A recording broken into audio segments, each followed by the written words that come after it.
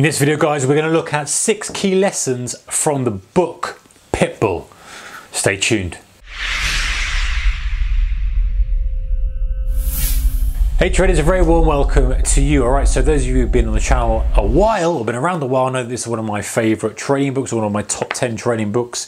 It's called Pitbull. It's by Marty Schwartz, and it's a story about a trader who has gone through kind of lots of different ups and downs, a successful trader, seven-figure trader, doing well, but it's a nice storybook. And I always think that within these storybooks of traders, the one picked to the PC, I'm reading one at the moment by Linda Raschke, Trading Sardines, which I'll have a review up for you guys as soon as I finish that.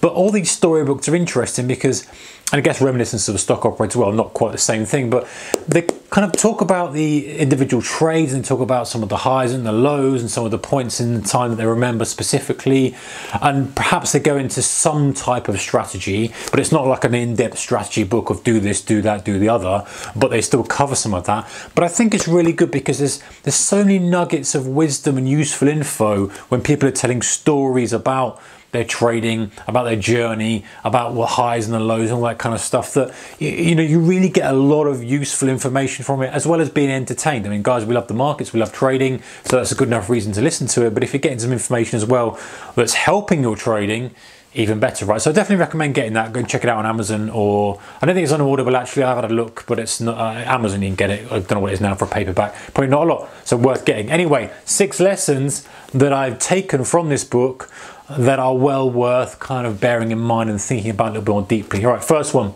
3-day rule. So technical lesson, this objective lesson, this is something that actually, I think we talked about this a little bit before. This is talking a little bit more in regard to stocks, but I think it's kind of general for other things as well.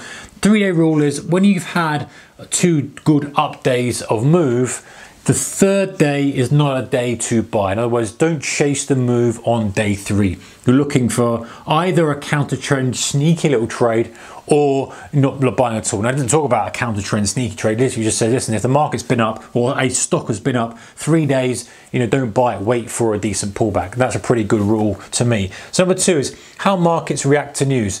So this is something I go on about so much, guys. I've talked about it on the channel as well, and I'll talk about the response to news is key. The response to levels is key. That's what it's all about. And the same thing Marty talks about here is a response to news. So good news, if the market is reacting badly to good news, pay attention. That is something that is telling you something. The tape is telling you a story that is different from the headlines. So pay attention to that. Number 3, guys, new highs and lows is a good screener.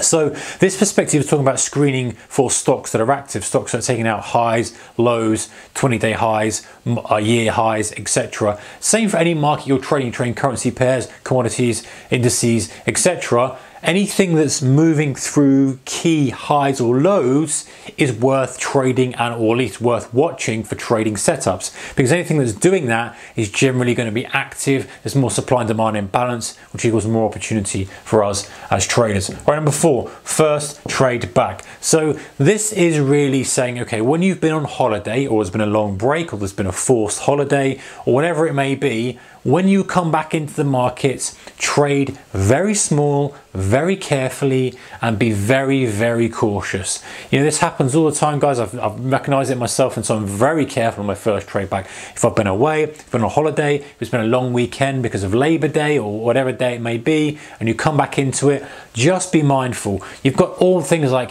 gaps in your charts are unusual because it's been a day, if it's been Labor Day or something. You've got other things like, you're not in tune with the markets as well. You're not ready, not prepared. And so first trade back, always being very, very cautious. Small size, just get one in there, wait for the setup, play it, and until you get a feel for it, because you can be significantly out of tune with the market, with the risk, with the flow, with the pace, all that kind of stuff. Number 5, divorce ego from the trade.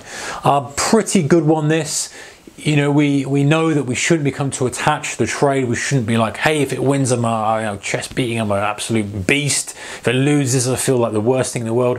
Listen, we need to regulate that, be a little bit more calm around things, and not put our ego into the trade, because the market doesn't like ego, guys. It's got a habit of hammering us if we take our ego to the trading floor. All right, fade breakouts in non-trending days. So sounds pretty self-explanatory, right?